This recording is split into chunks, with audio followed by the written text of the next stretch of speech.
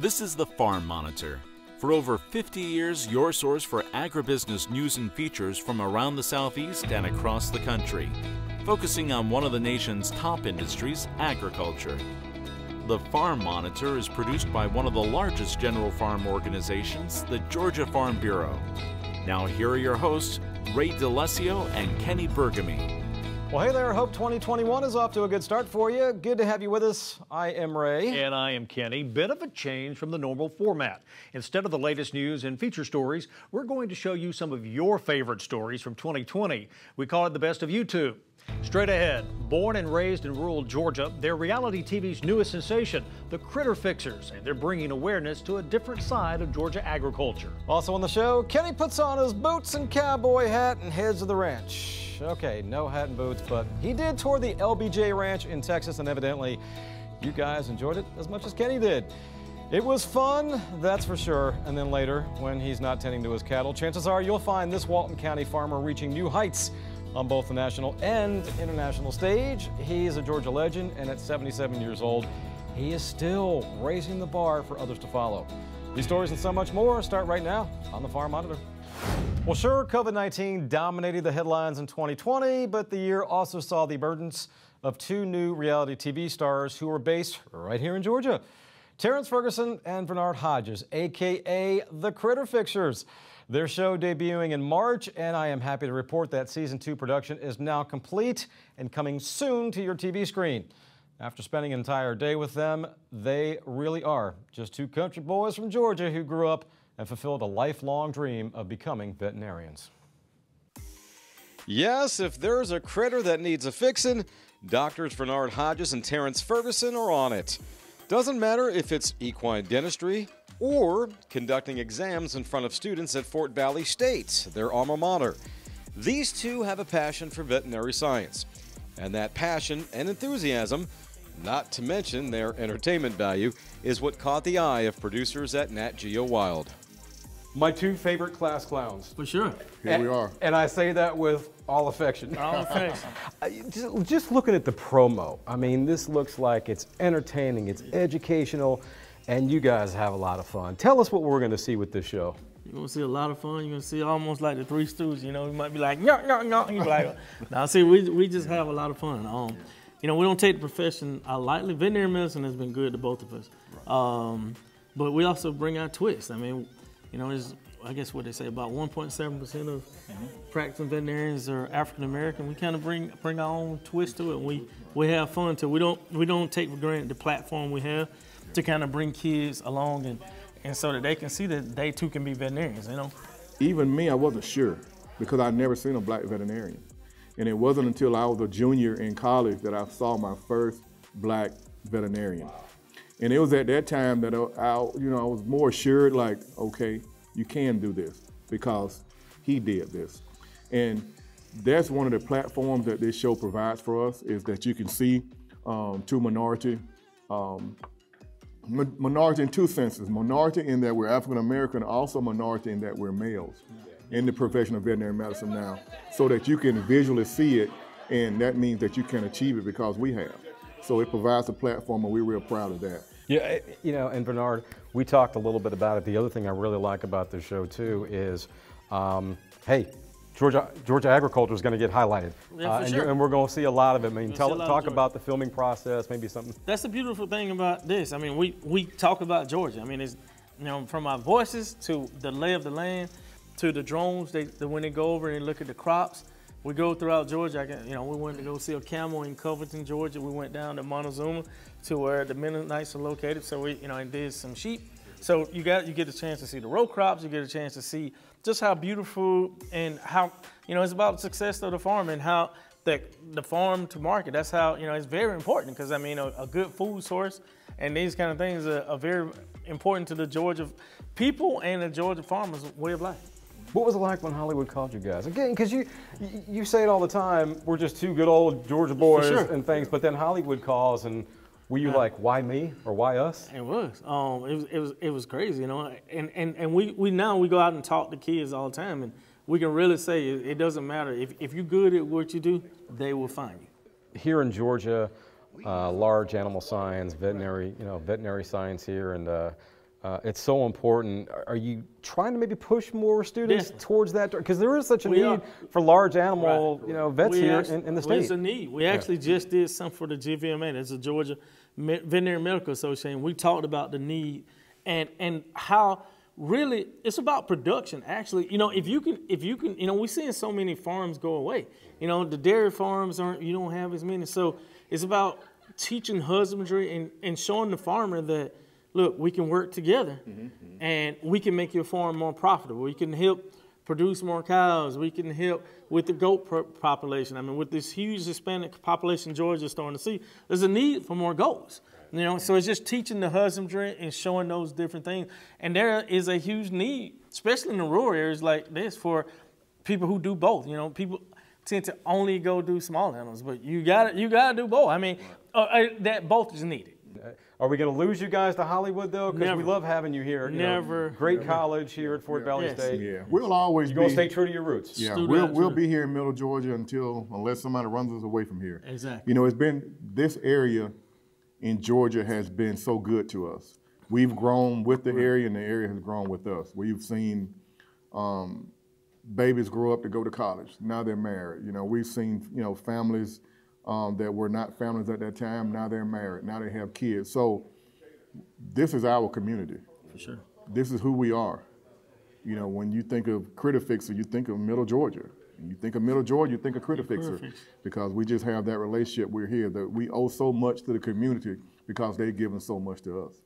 And we'll be Georgia boys till the day we die. Especially after going to L.A. and going into L.A. traffic. Yeah, we don't want any part of that. Two country boys walking around L.A. We was walking around like, I know people looking at us when we was walking around. I thought it was Rodeo Drive. It was Rodeo Drive. I'm thinking, what a lasso.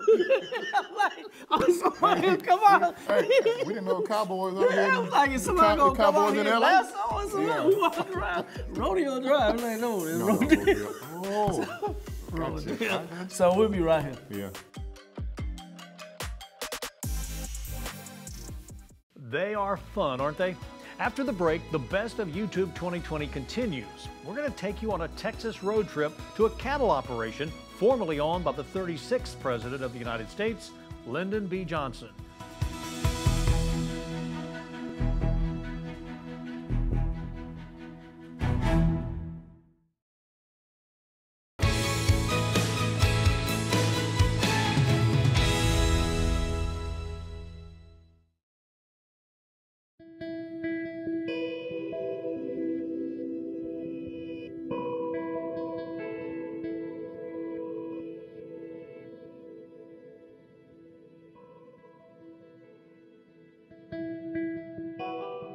Whether or not it's permanent or just a temporary change in lifestyle, this much we know. Agriculture has a new look. Once busy highways in front of roadside markets, now visibly less congested. Human interaction and emotion, including those trademark smiles when greeting customers, now hidden behind masks. And as he walks his fields at J. Moore Farm in Alto, Drew Eccles can't help but wonder, what do I do next? This is different. This is the first time something like this has happened. I mean, listen, I'm 40 years old. I've seen freezes. I've seen freezes decimate this peach crop. I've seen freezes punch me in the mouth in the strawberry business, and too much rain and not enough rain. And I've heard my granddad and other farmers talk about things that trials that they've been through over the years. This is the first time this has ever happened. That's why you hit that's why you hit the panic button. This is just new. It's new to everybody, and I just hope and pray it's not the new norm. And rest assured, Drew isn't alone in his thinking. Whether it's a bigger operation like J. Moore or something as simple as a roadside produce stand, business owners, like the larger supermarkets, want to provide a service. But exceptions and sacrifices have to be made. What we've done a few weeks ago, we actually shut down our pie kitchen, took all the tables and chairs out of that into the store. So no pies, no ice cream, unfortunately. Then, as as this virus progressed and things started to worsen, you know, the employees are in gloves, the employees are in masks, wiping down, just constant wiping down of door handles, of shopping carts, of those type things. I want the public, I want them to feel safe at J Moore right now, just like they do when there's no virus. So, you know, we're trying. We're doing the best we can, doing the best we know how to do. Our Best of YouTube 2020 continues here on The Monitor. Last year saw the ag industry take a significant hit from the pandemic. But despite the many challenges, farming operations continued to push on.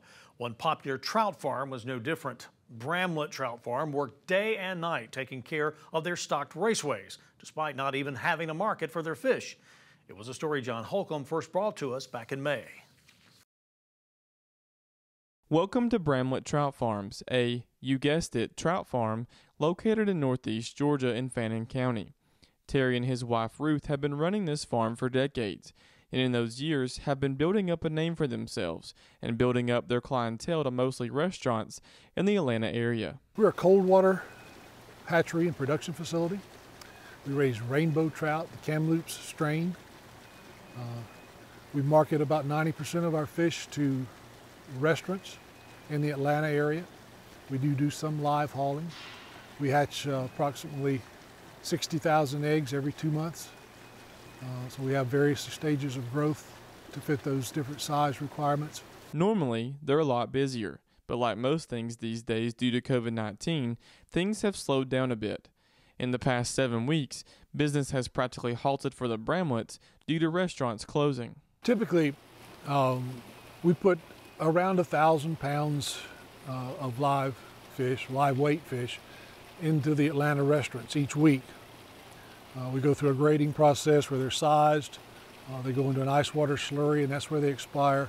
They're packed in ice and delivered directly to the restaurants, usually within 3 to 4 hours of exiting the water.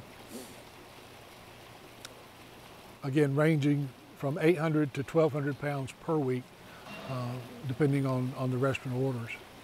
Of course, when the restaurant shut down because of the pandemic, that went to 0. So we went 7 weeks without any deliveries to those restaurants. However, just because business slows down doesn't mean that the work does. They grow the trout from eggs to full size at their farm, which takes at least a year, which means there's a lot of money involved and means they have to work hard to make sure even more money isn't lost. We have significant fixed costs. We have a single pump up there that's pulling about $800 to $1,000 worth of power each month. Feed is extremely expensive. Eggs are also very expensive. We buy the best eggs that are available anywhere in the world, and those costs remain. So when you cut off the income stream, then those fixed costs certainly become pronounced. And we've cut back in a number of areas.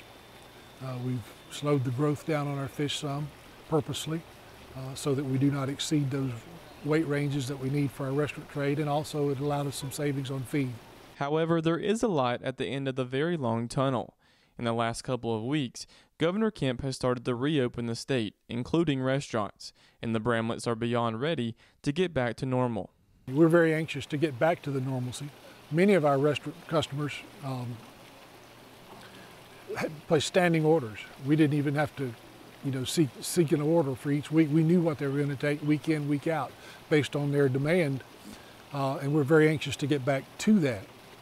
We did have 2 restaurants come back online this week in a limited capacity. They're spacing their tables so that they meet the governor's guidelines. Reporting in Fannin County for the Farm Monitor, I'm John Holcomb. Well, before COVID-19 ruined 2020, there was the annual AFBF convention in Austin, Texas. A great time, especially when Kenny and I ventured outside the city limits and visited the LBJ Ranch. Bucky Burgamy here was given special access to it all.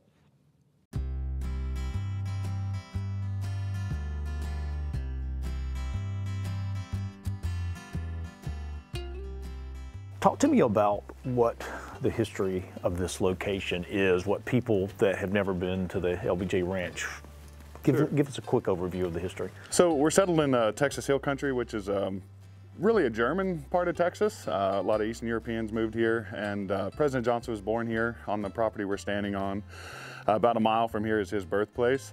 And 1951, he moved back here as an adult and traded a house with his Aunt Frank to start what we now know as the LBJ Ranch. So he reacquired his parents' property, his grandparents' property, and then kept expanding it. But this is where President Johnson lived and raised his Herefords. That was all over TV in the 1960s. So there was a purpose that he specifically wanted to start the herd. Why? Right.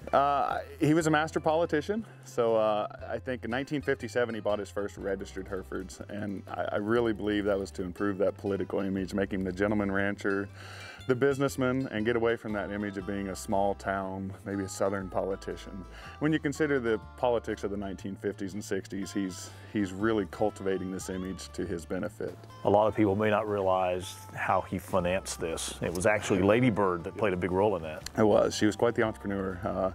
In the early 1940s, she took some inheritance money from her father and bought a radio station here in Austin, and was able to turn that around and buy more radio stations, and eventually would make a multi-million-dollar communications business, and that really helped fund this ranch initially. So.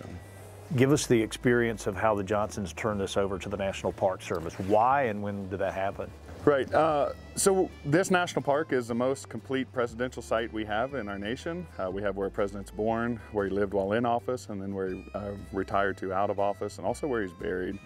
So in 1969, he moved back to the ranch, moves home, and they start working on plans for this to become a national park. 1972, it becomes a national park. And he donated about 680 acres of his 4,000-acre ranch, and he also donated a portion of his herd. He wanted it to remain a working ranch. Without the cattle, we have a beautiful park. With the cattle, we have the ranch setting. So. The operational portion of the working cattle, who does that now? How does that happen? So the National Park Service actually runs the cattle operation. We own the cattle themselves. LBJ's ranch foreman, who had been here since 1961, when it became a national park, he basically became a park ranger and kept on with his job. But he's the initial ranch manager. And like I say, today I work for the National Park Service. LBJ had a really unique way of branding his cows. Talk to us about that, why he did it. So President Johnson chose to brand on the horns instead of the hide, and mainly because he was raising show cattle. He wanted to be known for his herd bulls, and they really felt that horn branding kept a clean look on their body. It's obviously painless for the cattle, but it really stands out. It gets your attention right away. And if you know anything about President Johnson, he was a showman. He wanted to give people a good show, and that horn branding really stands out and gets attention. Clint, thanks so much for having us out here. We appreciate it. Now, for folks that want to find out more, if they want to know more about the ranch, what do they need to do? Sure, we've got a website for the National Park Service. If they go to nps.gov, and then they can look for Lyndon B. Johnson National Historical Park. That's awesome. Thanks so much. Thank you. Come back and see us. Well, we have saved the best for last. After the break, we're taking this show to new heights with the most viewed Farm Monitor YouTube story of 2020.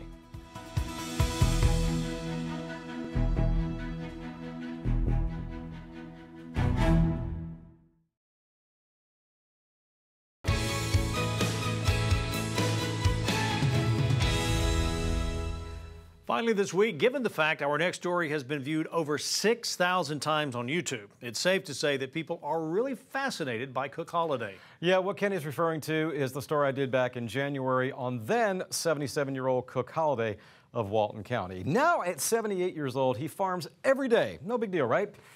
Well, you see, Cook is also a legendary pole vaulter and still competing at the national level.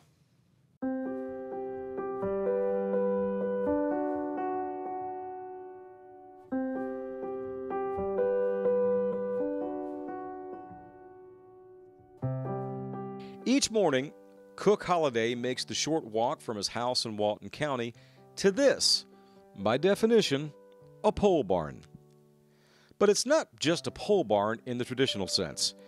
You see, at the tender young age of 77, Cook Holiday is an accomplished pole vaulter.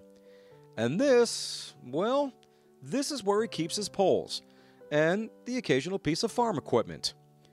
But to understand Cook Holiday and his love for pole vaulting, you must first take a trip back in time, 70 years to be exact. That day in Rochelle, Georgia, when a 7-year-old farm kid was riding the bus home from school, and something caught his eye. I took a seat next to the window and I looked out and I saw somebody pole vaulting. I didn't even know the word pole vault in the first grade. So I said, my goodness, I think that I could do that. So I go in and I throw my books down and my mom says, Cook, where are you going? And I said, to the wood pile and get me an axe. I'm gonna jump. And she says, what are you talking about? I got the axe, went to the woods, and I cut down, well, I had to have 2 standards, and I picked me a bamboo pole out, and I got the hole diggers, and I just started jumping from memory how he was doing. I knew nothing about it. I didn't even know it was pole vault. And from that day forward, Cook was hooked. In the years that followed, he set numerous records in both high school and college, where he attended ABAC as well as the University of Wyoming on athletic scholarships. In his adult years, Cook was a teacher and successful track coach, winning 6 state titles before eventually being inducted into the Georgia Athletic Coaches Hall of Fame in 2009. Even now, at 77 years old, Cook is still competing, including this proud moment when he took home the gold for seniors at the World Championships in Toronto. And as I walked through his basement, snapping picture after picture, I couldn't help but think, all these awards and honors started with the simple routine ride on a school bus. But according to Cook, it started long before that. The way he explains it, it all began as soon as he could walk. I don't think I would be where I am today had it not been from growing up on a farm and my dad giving me the work ethics that I had. And as I've told people before, I didn't even have a wristwatch. You know, we worked from sun up to sundown in the summertime, of course, not during school, but it's a parallel there that keeps me going because I learned to work. And if you're gonna be successful in anything that you do, where it's farming or whatever, you better be hungry and want to do it. And if you're not hungry for agriculture or pole vaulting or throwing the discus or triple jumping, you're just gonna get beat, you know, that's it. So it's definitely a parallel.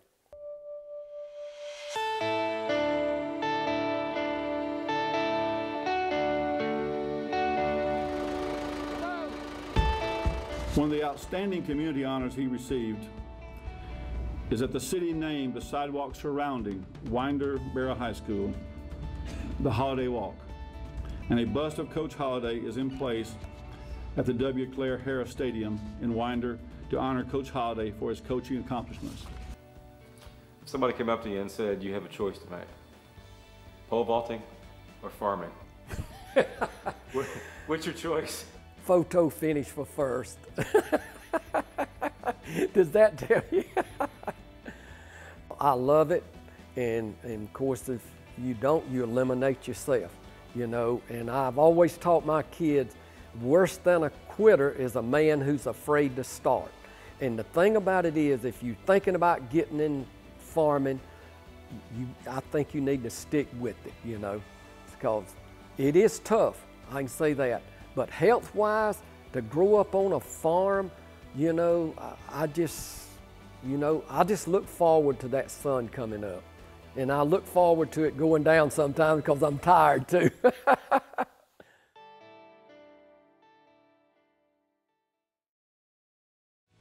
I want his secrets, I really do. Well, that is going to do it for this special YouTube edition of the Farm Monitor. Next week, we are back with all new stories and a brand new outlook for 2021. Thanks for watching, everybody, and have a great week.